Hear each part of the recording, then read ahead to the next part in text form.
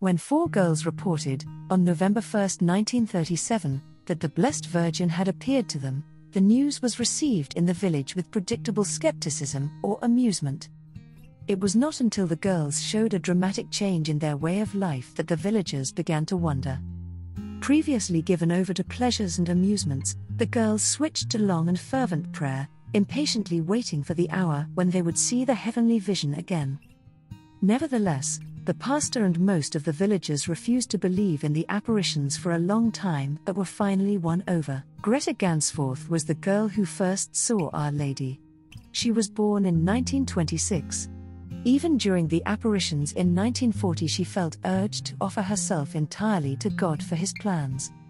She renewed this total devotion at the age of 17, in 1943.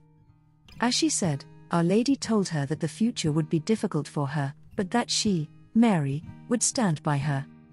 Grete Ganseforth was afflicted by various diseases, both natural and mystical. She was consistently bedridden for almost 50 years. She died on January 27, 1996.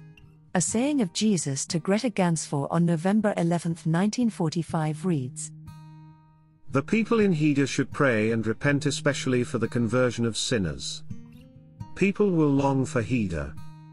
In 1945, young Grete Ganseforth, blessed with the stigmata, was one of the witnesses of apparitions in Hida, Germany.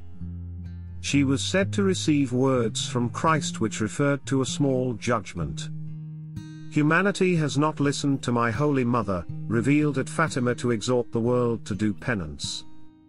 So I will warn the world myself, I am all ready. The earth will shake and be shaken. It will be terrible, a small judgment. But don't be afraid. I am with you. You will rejoice and thank me.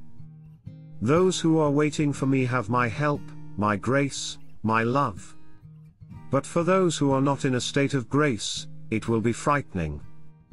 I will make myself known to men. Every soul will recognize me as its God. I come. I am at the door. The earth will shake and moan." At the start of the apparitions, the Bishop of Osnabrück appointed a new pastor who declared in a diocesan bulletin the supernatural character of the events in Hida. There is undeniable evidence of the seriousness and the authenticity of these events. In 1959, after examining the facts, the Vicariate of Osnabrück, in a letter to the clergy of the diocese, confirmed the validity of the apparitions and their supernatural origin. Thank you for supporting my channel. Please like, comment and subscribe. May God bless you and keep you.